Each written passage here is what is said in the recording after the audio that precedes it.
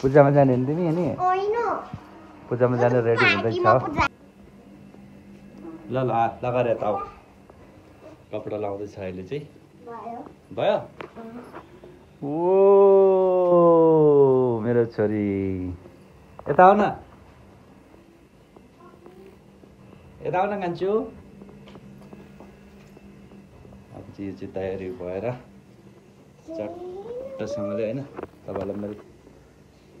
आज कहाँ जाने रे पूजामा कहाँ पार्टीमा कहाँ पुरा एक्साइटेड भइरहेको छ ती पार्टीमा जानुको लागि यस्तो मामले चाहिँ यसलाई इन्भाइट गरेको छ त्यो भएर चाहिँ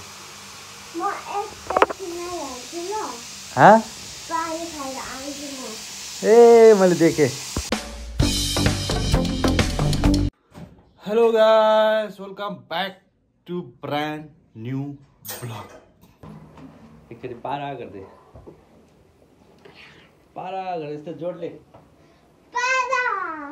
राम्रोसँग भन्न के टिका लाउने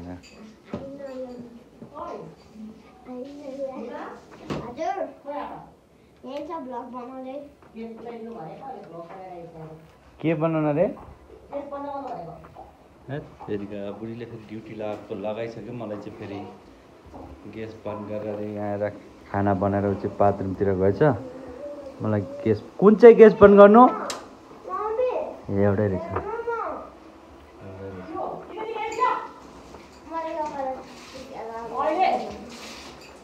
के हो यो तँलाई नक्कली बन्नुपर्ने अरे हेर्न बोल्न जाने केले फेरि होइन त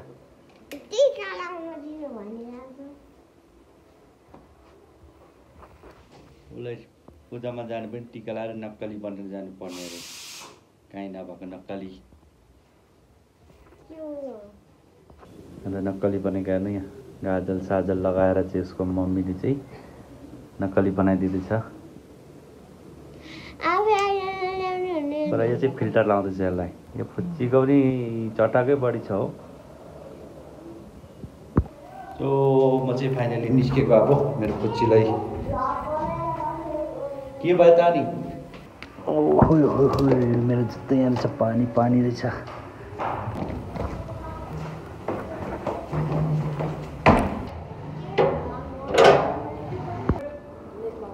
के को ओइ मैले त बिर्सेछु यार यो त सो फाइनली कान्छी यहाँ जा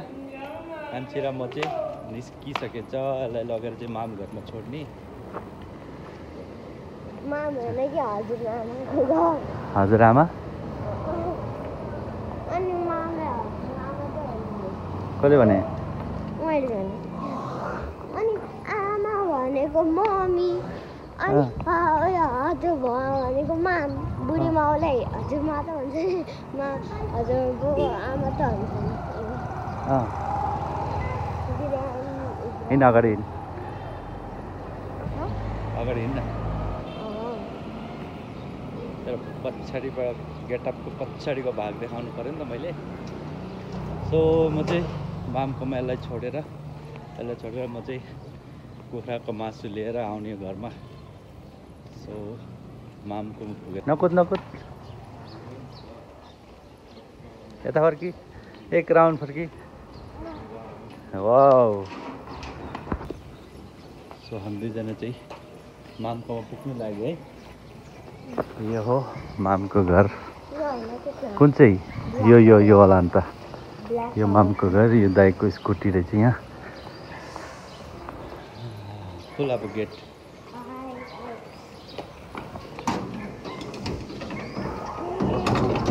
साह्रो रहेछ क्या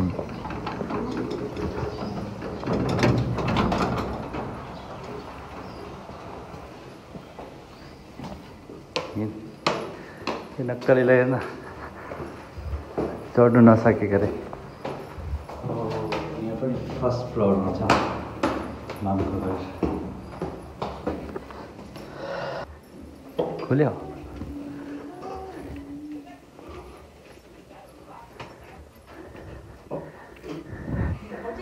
के बनाएको खाना बनाउँदै माम मामले चाहिँ च्याउ बनाउँदो रहेछ अनि रेडी होइन अनि हाँगी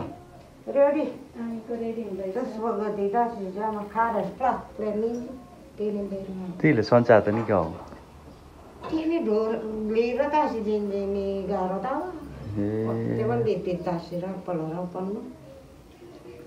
भर्खरको पूजालाई सामान कुरोमा ओइ सरी हो हिरोनी बस हो त्यहाँ विचार यो फुच्ची सुतिरहेर छ मुसु मुसु ल लुना दिदी आएर जाने होइन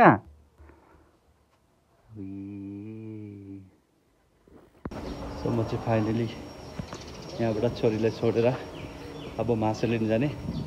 अनि त्यसपछि चाहिँ घर गएर मासु पकाउने खाने गाइस म चाहिँ कुखुराको मासु पनि कता गरेर भेट्यो बल्ल भेट्यो यो चाहिँ मेरो छोरीको लागि यो चाहिँ हामी भैँसीको भुटान भन्छ यसलाई सो हामी चाहिँ भुटान खानु आँटेको छोरीले भुटान खाँदैन त्यही भएर छोरीको लागि चिकन बोइलर लिएर आएको है सो बुढीले चाहिँ मलाई चाख्नु भन्यो होइन उसले चाहिँ मलाई चाख्नु भन्यो मासु कस्तो बनाएछ भनेर म चाहिँ भैँसीको भुटान चाख्न आँटेको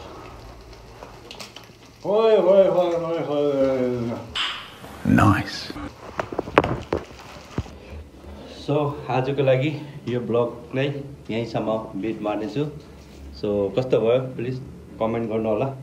ल जो पनि नयाँ हुन्छ मेरो च्यानललाई प्लिज सब्सक्राइब गरेर जानु होला बिना सब्सक्राइब गरेर कोही नजानु होला सो यति भन्दै फेरि भेट्नेछु नेक्स्ट ब्लगमा